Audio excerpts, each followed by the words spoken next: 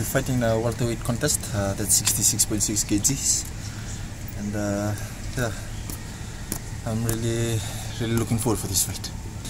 I was growing up in the village. I was raised up in the village. I used to be bullied when I was small, young, and my father decided to teach me boxing. I learned boxing, and then I was interested into it. 2015 was my debut. First time I went into the ring for a professional fight, and since then I've been fighting, and this will be my 17th fight.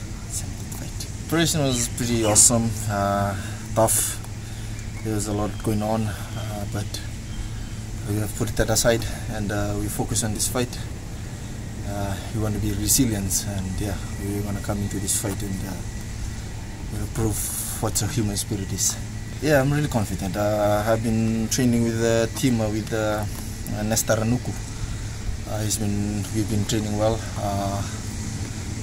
We've done the hard yard, and we can't wait to step in there.